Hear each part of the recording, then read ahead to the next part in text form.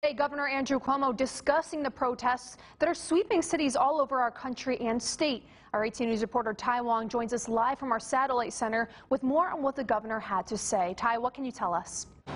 Yeah, Jordan, protests have been spreading all across the nation and all over New York State and city. Now today, during his address, Governor Andrew Cuomo says that we need to take a stance at this moment. Now Cuomo says that he supports the peaceful protesters, as many of them are making what he says a smart, sensible point.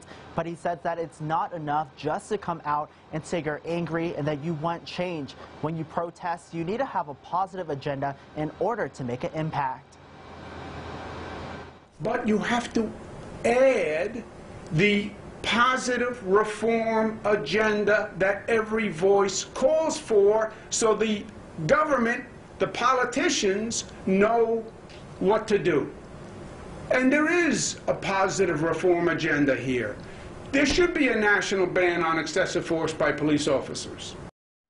Now, Cuomo says that there should be a private investigation into any and all police abuse. Now, the governor also adding, quote, there should be a national ban on chokeholds, period. So stick with 18 News, and we will continue to bring you the latest on all demonstrations here in the Twin Tiers and across our region, as always, online and on air at mytwintiers.com. As we're now reporting live in the Satellite Center, Ty Wong, 18 News.